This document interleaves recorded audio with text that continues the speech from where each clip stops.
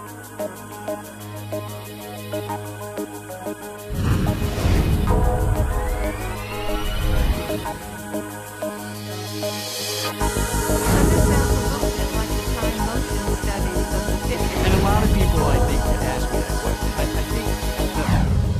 following program was recorded at WERC's annual conference in Orlando, Florida. I'm pleased to welcome Supply Chain Brain Editor Emeritus, Jean Murphy. Hello. Today I'm speaking with Steve Mulaik, partner at the Progress Group. We're talking about a new technique for improving productivity at manufacturing and distribution facilities called crowd engineering. Welcome, Steve. Thank you very much, Jean. So tell us, what is this crowd engineering? Well, crowd engineering is really a new answer to an age-old problem, a question about, how should a job be done? And that job can be a manufacturing job or it can be a distribution center job.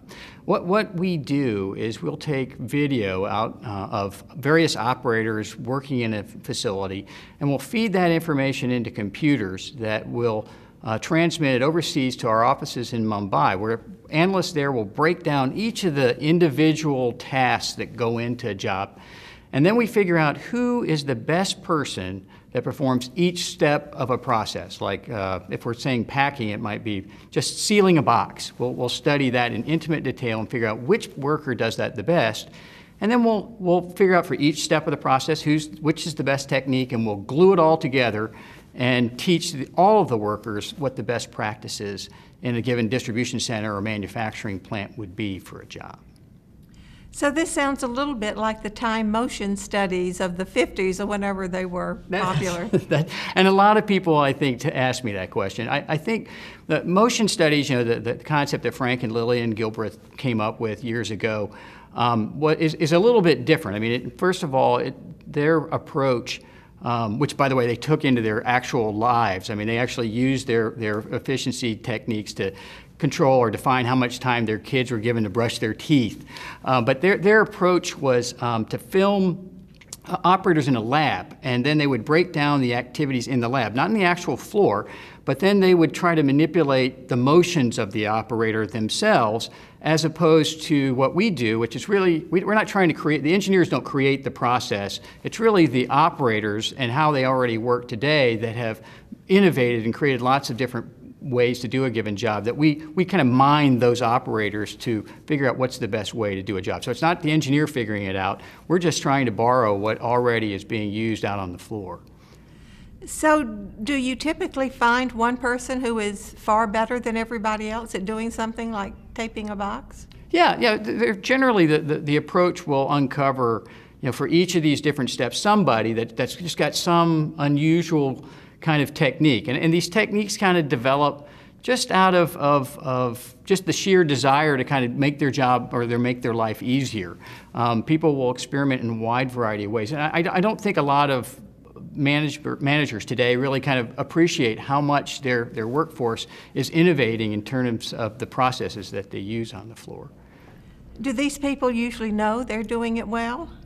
No, I think that we've run into situations where we'll discover something that in the computer that says, hey, look, this is a really super fast worker at this particular step of the process, and we'll go out and ask them, why are you so fast? And they'll say, well, what do you mean fast? Because maybe overall they're not, but that particular step they are. But when we ask them, after we've seen the video in slow motion, why they do certain motions, then they'll say, they'll usually give us an explanation. Let me give you an example. There was a lady that we watched picking orders, and as she was walking along, you look at her, she's picking orders just like anybody else. But when the computers analyzed the time that it took her to pick orders, we realized she spent almost no time looking at her scanner that was on her arm to figure out where the next pick location was located. Now, it's really hard, to envision how a picker can know where to go to pick merchandise without actually looking at the scanner. But she had figured out a way to do it. And what we found out was that she knew something that she had never verbalized to anybody else. She knew that frequently if she picks from this location, the next pick usually for that carton will come right next door. And when we actually dug into the actual computer data, the history of the activity that woman had performed, indeed that was true 90% of the time. So it was a bet that was worth making, but nobody knew it, and you would never have seen it had we not used the computer to analyze what this woman was doing.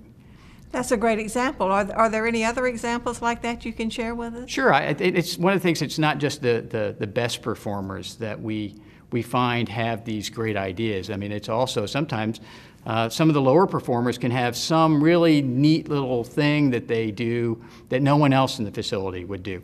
I remember working in a packing environment where we were studying people packing apparel into a box. We had filmed the best people doing this process, but then I had some extra time, so I decided that we would film one of the lower performers just for fun to see what it was like. There was a part of the process in packing that when you finished an order, you had to peel off a little blue sticker and stick it on the package before you threw it onto the conveyor. That was done so in case the conveyor broke down, they had to find all the next day packages. They could just look for the packages with the little blue dot. Well, I ran across this one woman, again, who was not necessarily the greatest performer, who had a completely different way of doing this process. Instead of peeling off a little dot, she had this big giant stamp. And I asked her, I said, Miss Sue, where did you get the stamp? And she says, well, I got it at a bingo parlor. I said, well, show me how. When I saw her, what she did is she would take the labels. She'd have a big stack of labels, and they were all for the next day order. She'd just go stamp, stamp, stamp, stamp, stamp, stamp, stamp. And so Miss Sue had uncovered something that no one else knew about in the facility. And I asked Miss Sue, I said, how long have you worked here? And she said, I've been here for about 13 years. So sometimes these things go on for a long time, unseen by the masses of people. Some of them are the good performers, but sometimes the ideas come from the people that aren't necessarily the greatest performers, but they know one little thing that no one else knows, that we try to mine and teach to the workforce in general.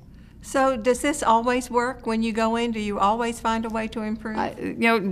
It works a lot of times. I think where it doesn't work, because I don't want it to kind of appear like a panacea, because it's not, but I think the places where it doesn't work are situations where you don't have a lot of people doing the same job. I mean, crowd engineering is dependent upon a lot of diversity in how the work is done. Because if there's only one or two or three people that do it, there tends to be not enough differences in how the work is actually executed to have enough good ideas out there that we can mine and in turn spread across all of the workforce. So the best kind of environments to do this are jobs that usually have 10 or more people performing the same activity, because then we got enough diversity of methods that we can find something that we can pull together that's better than what any of the individuals do on their own. So that's why crowd. That's why it's called crowd. Right. I mean, it's really based on the concept that's getting a lot more mileage called collective intelligence. It's the idea that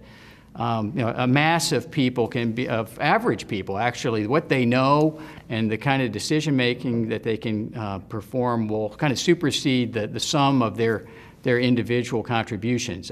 This technique is used by the military to seek out lost submarines and a bunch of other kind of odd things. And we've kind of just stumbled upon it and in our work doing productivity improvement. But it is actually something that's scientifically rational, I guess. Yeah. A lot of people in the supply chain also are implementing lean kind of processes. Is this something that will work with lean? Yeah, I think that's a good question. That also kind of comes up a lot of times. And the answer is yes. I mean, I think lean is as much a philosophy as it is a methodology. I mean, it talks about the importance of driving out waste. But it doesn't necessarily always get into, how do you do it? I think one of the forms of waste that we see is just following a bad method. And so you can use this in the lean context to figure out what is a wasteful activity. What are the ways to do this job that you should not do? And then teach the right way, the more efficient way, to those people that are performing it less efficiently. So it works really well, I think, with the lean concept. It's not in contradiction to it at all. So how much time do your children spend brushing their teeth? I've solved this problem even easier than Mr. Gilbreth. Both my kids get their own bathrooms. Thank you so much for being with us today. I've been speaking with Steve Mulaik of the Progress Group. Thank you for watching.